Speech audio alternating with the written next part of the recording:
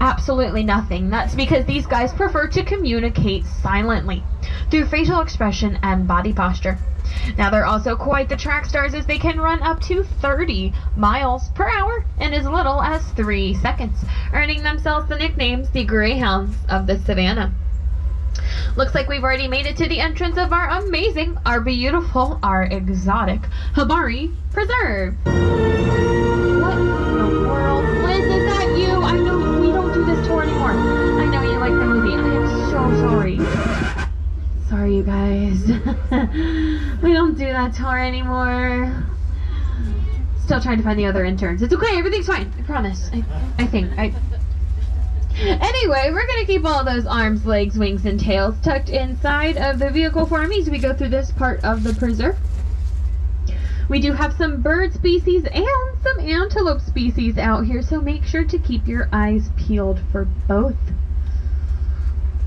Now I'm looking, and I do see some birds up ahead, but I'm trying to see if there's anything closer I can point out.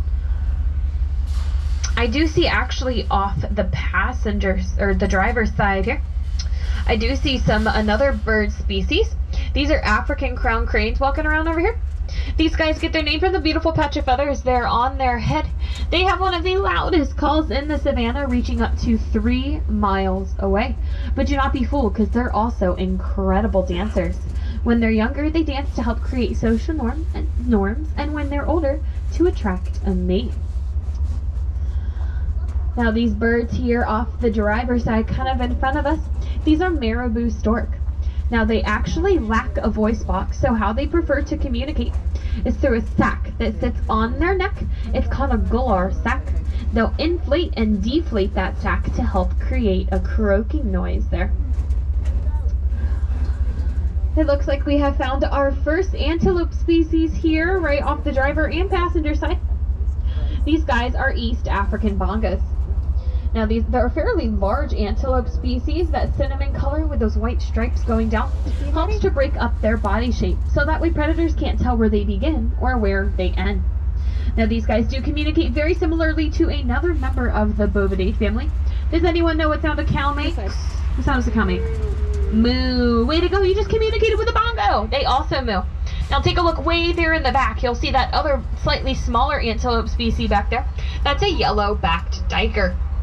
Now they're about hip high, that charcoal color, with a yellow stripe of fur going down its back.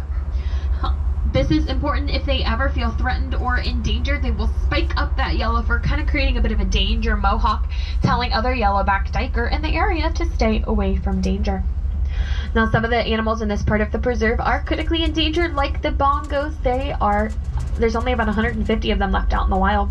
So Professor Ron partners with something called the Species Survival Plan. Kind of works like a matchmaking service for the animals.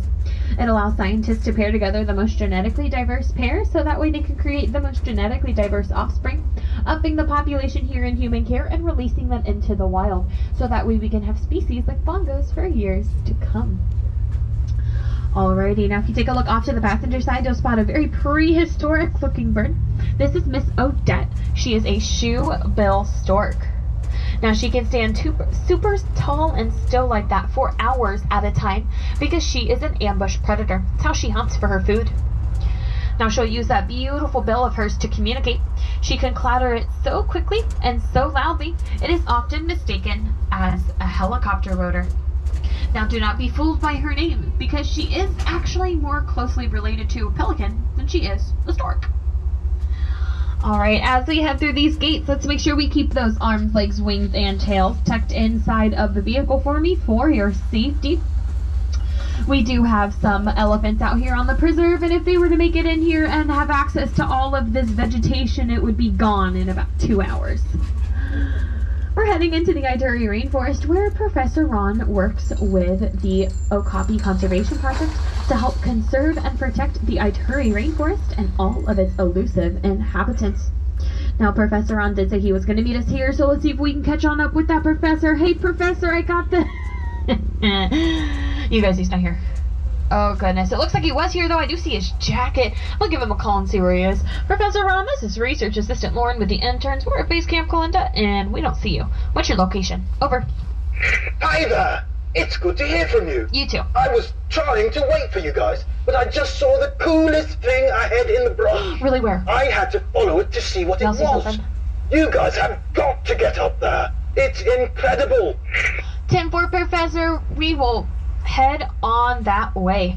All right, Liz, whenever you are ready, we'll go ahead and move forward and try and find what that professor was looking for. Now, I think I do have a bit of a clue, though. We have been tracking an okapi in this area for the past couple of weeks. Has anyone ever heard of an okapi before? Oh, okay. Well, maybe we'll be lucky enough to find one.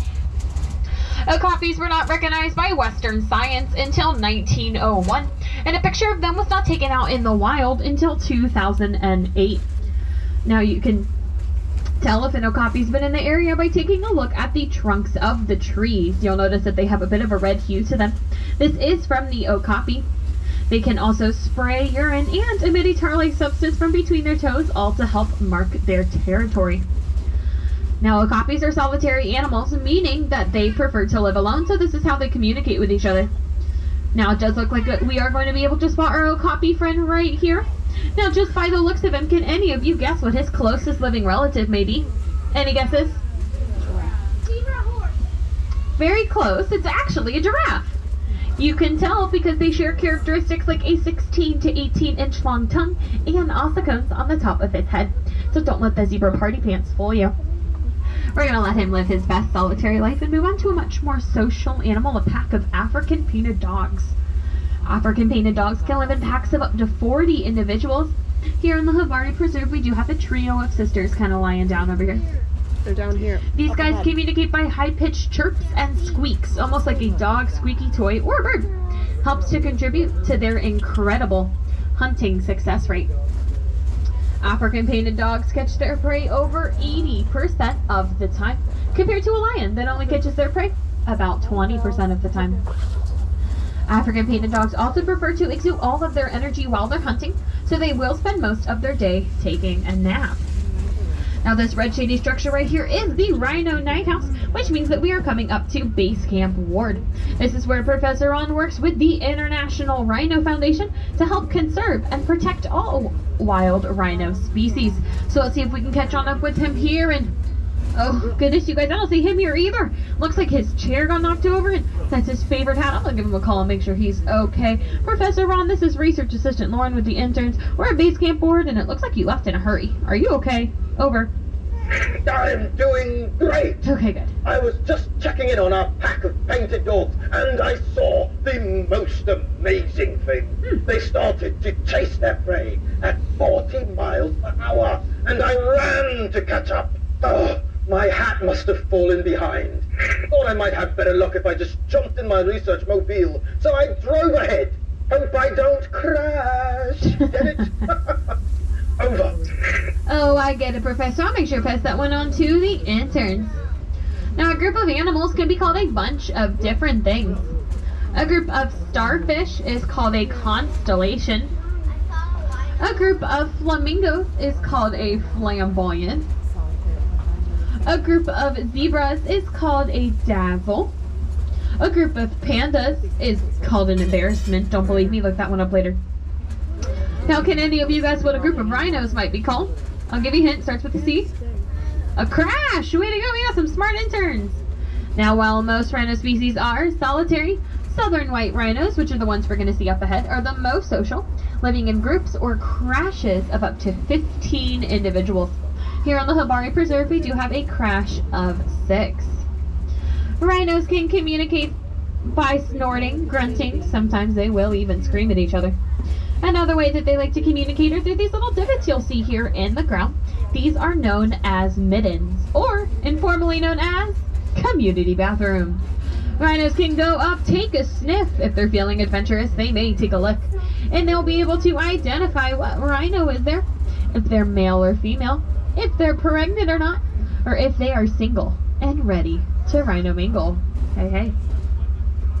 Now, right on over there is the newest member of our crash. That is baby Jaruba. She's about 18 months old. I do need everyone to stay seated as the vehicle is moving. There we go.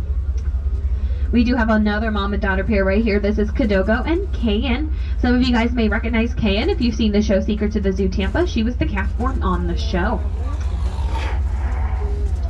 Alrighty. Now if you take a look at all of their horns, you'll notice that all their horns are different. That's because the rhino horns are made of something called keratins, the same thing that our hair and our fingernails are made out of. Now, they don't necessarily make industrial-sized rhino nail files, so they do have to use other things around them to help file down their horns. They can use things like trees or hard rocks. Sometimes they'll use man-made structures like fence posts, or do you see something? What? Oh no, you guys, this Professor Ron's research truck. It looks like the rhino's got a hold of it. Everyone look at the cute baby rhino! Professor Ron, this is Research Assistant Ron with the interns. We found your research truck. Are you okay? Oh. I'm okay. The rhinos decided to use my research mobile to file their horn. They got a little overzealous, and one of them punctured my tire. I went the rest of the way on foot. I must have left my binoculars behind by accident. Oh no! But I definitely did not need them to see the animal up ahead. It's huge! I'm almost back to the loading dock, so I should see you guys there soon. Over! 10-4, Professor. We're going to take a shortcut through elephant country. Alright, Liz, whenever you're ready, we'll go ahead and move forward and introduce our interns to our herd of African bush elephants. African bush elephants are the largest land mammals in the world, weighing up to 14,000 pounds. That's more than this truck and all of us on it combined. Elephants are also very social animals. They prefer to live in matriarchal herds, consisting of a matriarch, which is the oldest and wisest female, her daughters, her granddaughters,